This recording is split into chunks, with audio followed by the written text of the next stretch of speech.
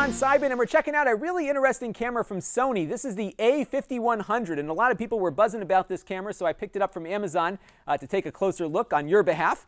So this is it here. We're going to step through the hardware, and then we'll talk about some of the features that I find unique about it. What's nice about this, really, though, is that it's a really good video camera. I found this to be actually, of many of the interchangeable lens cameras I have tried for video purposes, this is among the best I have used in quite some time. Now, it doesn't have 4K or anything like that, but it is very fast at focusing, even when you're recording. It has uncompressed out at full-frame HDMI to whatever you want to plug it into, and we'll plug it into my video system here in a minute as well, so that's pretty cool. And then if you're looking to take pictures, for beginners, it's a really good camera in that it's got a lot of hand-holding that it can guide you through and to answer some questions while you're out in the field to try to get your pictures improved. And it's a really nice feature. I don't think it's going to be so great for people looking for a more pro-level camera, but if you're kind of looking to improve your craft, I think you're going to like what this has to offer. So we're going to step through both the video functions and some of that beginner photography functions. Now let's go through the hardware first.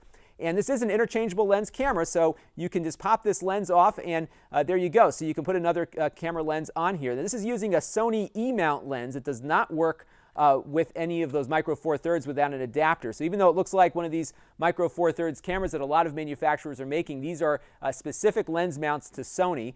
They do have a number of lenses available, and you can certainly pick and choose which one you want. This one is the kit lens. This is a kit that you can buy as one package, and it's a 3.5 to 5.6 aperture at 16 millimeter to 50 millimeters. So not a big zoom, but it's a good lens to kind of get started with, but you certainly may want to get other lenses if you want more zoom capabilities and that sort of thing.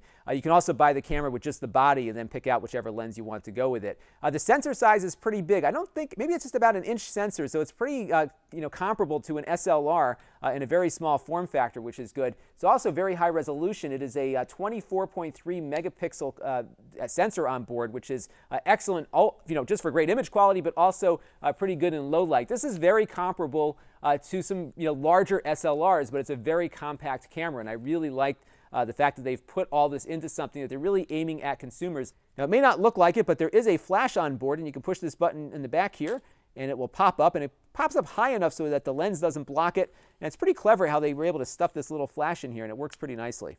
And the price isn't too bad either. It's about $700 or $800 with the lens, so pretty reasonable there. You have a nice screen on board that'll tilt up 180 degrees. My only fault with it is that it doesn't look that great out in direct sunlight. I do wish that the camera had a viewfinder, so when you are out in direct sunlight, you can actually frame the shot a little bit better without squinting or having to put your hand over the screen to be able to see what you're looking at. So that was a gripe.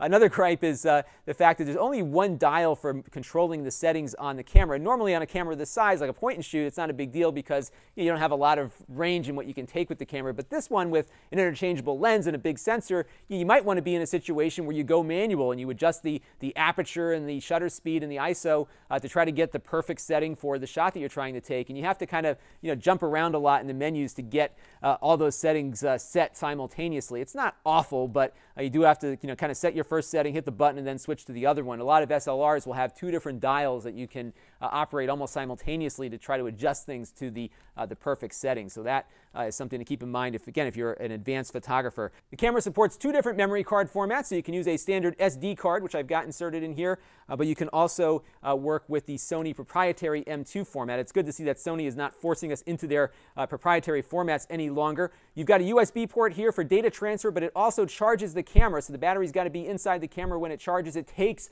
5 hours to charge the battery from dead to full. It's only charging at 500 milliamps, which is like half of what your smartphone normally charges at. So that's a bit disappointing. So I think they might sell an external battery charger, because why not? You can get more money out of you, so you might want to consider that. What I do love, though, is that it's got this HDMI output, and it will do uncompressed 422 right out the HDMI port when you put it into movie mode. It is fantastic, and we're going to check that out in a minute as we get through the rest of the hardware here. You've got your zoom up here on the top, so you can kind of adjust it there. The kit lens also has zoom controls on the side as well as a focus ring, so you can do some manual focusing. Again, that's hard outside when the screen is in daylight. Then you've got some other buttons here, including the help button, which actually I'm going to show you right now. Now, the help button is really cool because it's contextual. It looks at what the camera is trying to do, or what the person's trying to do with the camera, and will make appropriate suggestions based on that mode. So you see right now it's kind of going back and forth between macro and like a regular shooting mode, but right now it's in macro. If I hit the question button down here, the help button, it'll give me some tips for shooting flowers, for example. And you can see up here it's in purple. It says shooting up close with macro. So you can click on flowers, for example,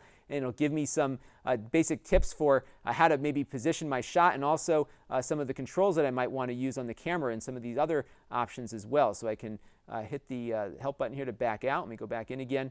You can look at, background defocus control, and there it'll give me some settings there as well. So really cool stuff. And then if I go out of that mode and maybe try to do like a wider shot here, let me just zoom out a little bit. You see that it got out of macro mode because it's in auto, and then it's giving me basic techniques like, hey, maybe I should position my subjects off center. When should I go vertical or horizontal? How to be aware of certain lighting conditions. And again, it's really tying all these things into what you're shooting with. If I put it into movie mode, it would give me tips for taking better pictures when I'm doing movies. So really cool that they have that feature on board. A lot of the other menus are very self-explanatory as well. I'm not going to step through all those in this video, but if we back out here and I go into our camera settings here to pick our shoot mode, it'll tell me exactly what I'm doing here and what that mode means and how I can expect it to operate. Now, the image quality out of the camera is outstanding, and I would expect nothing less out of Sony, and in fact, I would expect nothing less out of Nikon or Canon either at this price point. They're all up there with just tremendous quality images, and you can go to a website like dpreview.com and get some real details at a very minute level about how these sensors might differ. But for most consumers, all of these cameras at this price point are going to take nice pictures. Now, as a video guy, I was really excited with the video capabilities of this camera. It is exceptional, especially considering the price. So take a look at this shot I got out of my back deck of a bee landing on a flower, and it really kept the focus on the bee. It was very active in keeping that focus steady as the bee moved and I moved. I didn't want to get stung, of course, and I was really impressed with that. I was also impressed as I followed my dog around how it was able to do the same thing. So really good quality and also very easy to use. It's almost camcorder-like in its ability to take good video. Now, there are some caveats in that you're limited to about 30 minutes at a time of recording time. So if you want to do a very long recording, a camcorder is probably still your best bet. And also they said that if the camera gets too hot, it might actually stop the recording sooner than 30 minutes. So you want to bear all those things in mind and prepare accordingly. Now, if you don't want to rely on the camera to record, you can plug in an HDMI cable and get uncompressed 422 video pushed out through its HDMI port. And look at this, I got it plugged into my Blackmagic video switcher right now. Look how quickly it changes focus here on when I'm pointing the camera at. Again, we're in automatic mode right now. But as I zoom in here, it's able to adjust the exposure. It's really pretty neat that this camera is doing this pretty much like a camcorder would, as fast as a camcorder would, yet it's an SLR. And I haven't seen too many cameras like that. I also did my unscientific test here to see if it truly is uncompressed. I'm going to point the camera at myself now as I'm talking to you through the camera. My lips are pretty much in sync here with the audio, and that is an important sign to tell me that the camera's not doing anything to the video after it leaves the sensor. It's basically just pushing that high-def video out over the wire. Now, as great as this video quality is, it is hampered by two issues that might be of concern to professional video creators. The first is that you can't actually use the camera while it's plugged into power. So when I tried plugging it into my USB power source, it just was looking for a data connection and really did not let me actually use the camera while it was plugged into power. So that's a big problem. The other problem is that it lacks a microphone port, so you're not going to be able to bring in external audio through the camera, but of course you could bring in audio separately and then sync it up in post-production. I think it's a good camera for beginners who are looking to get away from the point-and-shoot world and start to move into more serious photography. Those guided menus will really help you kind of learn a little bit more about how to take a better picture. I think if you're a professional or a really good amateur photographer, this is maybe like the secondary camera you keep in your bag, but you still have your big SLR, primarily because the screen doesn't do too well outside. There's no viewfinder, and I think some of those menus might get on your nerves a little bit, especially the fact that there's only one dial to control the settings. Even when you're in manual mode, it's really hard to kind of keep jumping back and forth between the aperture and the shutter settings, and I would like to have had two dials on there to move things around. But beyond that, I think it's a great camera, really good value, and it's amazing to see just how fast these things are moving. We don't have 4K video in this thing, but you know what? Beggars can't be choosers, but everything else is just wonderful. So that is the Sony a5100. I'm pretty impressed with this little camera, and this is Lon.TV. Thanks for watching.